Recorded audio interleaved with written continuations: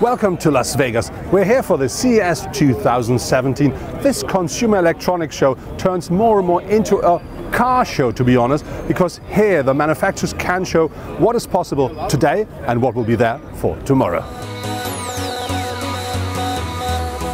One thing they're talking about here at the Nissan stand at the CES is autonomous driving, and I think very important is Nissan shows that they, as they did in the past, not only will offer new technologies for big cars, they also offer it for the standard cars. But for me, a lot more interesting, better looking is that so-called blade glider here behind me. This is an e-concept car, so zero emission, and that drives 190 kilometers per hour, and it accelerates from 0 to 100 kilometers per hour in less than 5 seconds.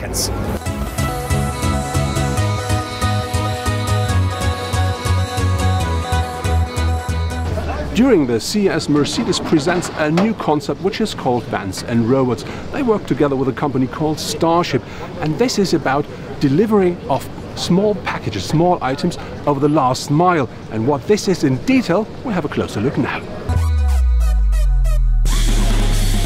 Well, the range of the robots is about 4 to 6 miles, but what we mean here is, or what we have in mind here is that we synchronize, that we parallelize the delivery.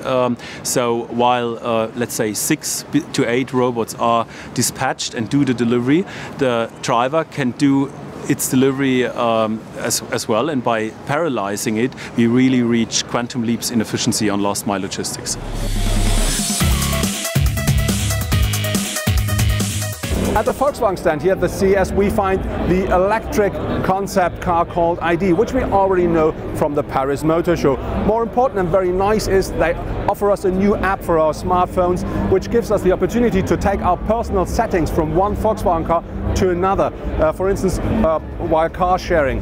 But my personal highlight is the new voice recognition systems, which is very easy now. For instance, I can just say, I'm hungry, and this one looks for perfect fitting restaurants for me nearby automatically.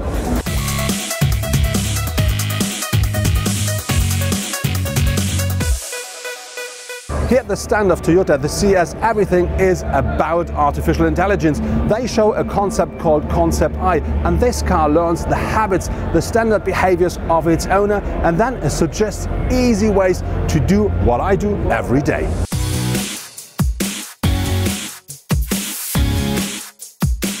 Since Faraday Future started to present cars on motor shows or shows like the CES here in Vegas, they always received loads of attention.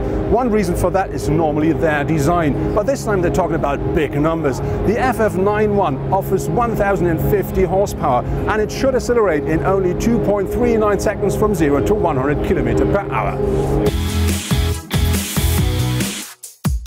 When we're talking about Hyundai, we easily forget that this company not only builds cars, there's a lot more, like these exoskeletons here. And the only thing they should do is help.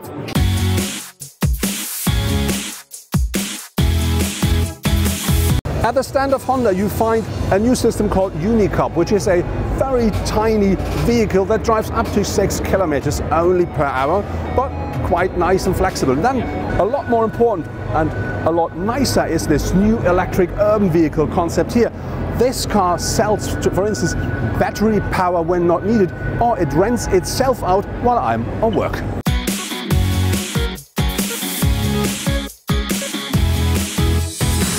At this year's CES, we also found loads of very interesting innovations and concepts. There are 2 things that we really can take home. One, we're just one step away from the pure autonomous driving, and the other thing is our cars getting more and more intelligent.